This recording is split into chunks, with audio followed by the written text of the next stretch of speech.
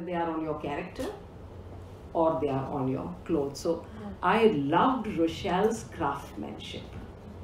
And when I talk of craftsmanship, I see another possibility of greatness emerging. I see traces of a great craftsman emerging, and in a minute I'll explain what I mean by this. The stories describe an atmosphere. All stories do that, right? All stories create an atmosphere. Great writers like Chekhov, the most celebrated, Christopher Fry, and many others.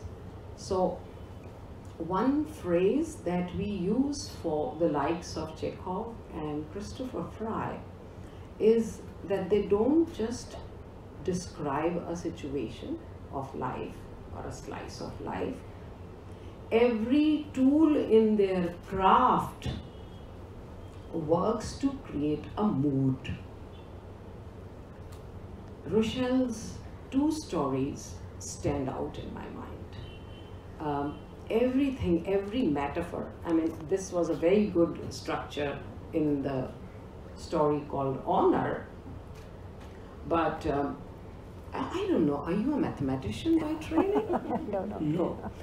So every phrase, every expression, as she mentioned, it's not just the 5 senses with which she views.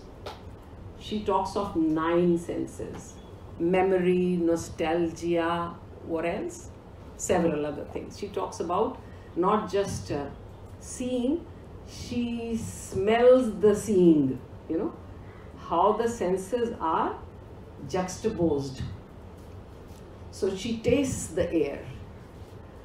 She smells the hard work on the handrail of a bridge, So I love that phrase. So coming back to generating a mood, so for Chekhov and other playwrights, we call them mood dramatists. And I will like to, if there is time, I would like to illustrate what I mean when I talk of Rochelle creating that mood through every arrow in her quiver. Because everything works, not just the narrative, the storyline, the plot, but every other thing generates that mood, that atmosphere, which contributes to a very heightened experience other than just the narrative of the story. So I'll just start with I need to put down the mic. I'll read, I've marked it in the book itself.